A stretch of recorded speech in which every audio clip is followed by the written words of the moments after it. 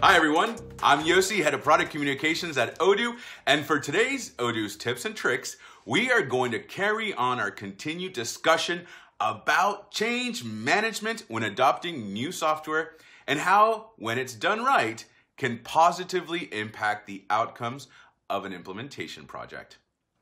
All right, for today's topic, we are going to continue our tips and tricks series by looking at the next two helpful tactics when planning a successful change management strategy.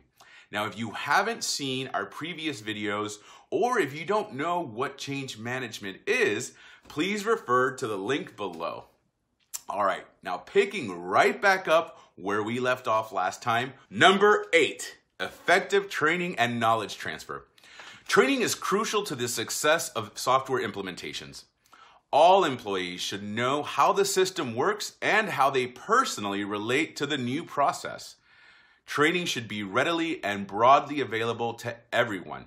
This encourages new systems adoption and use within the company. It can certainly be used as a tool to help overcome employee resistance, and we all know how that can be.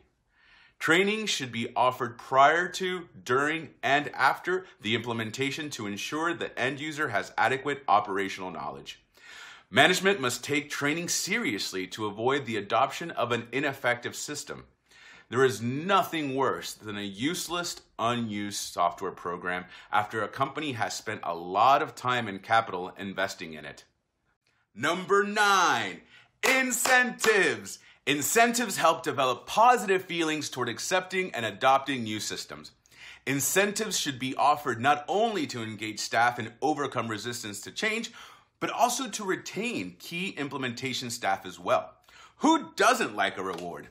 Revised titles, overtime pay, letters of merit, and certificates of recognition can all be used as form of incentives to cultivate staff involvement and commitment to the new project.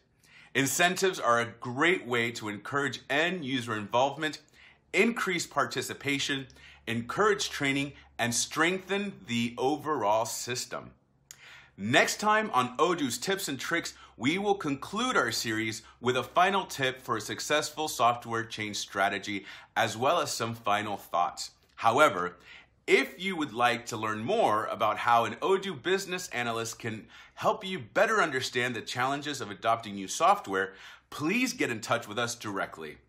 As always, thank you so much for tuning in today, and remember to like and follow to get the latest videos and content on all things Odoo. Stay healthy out there and Odoo it all!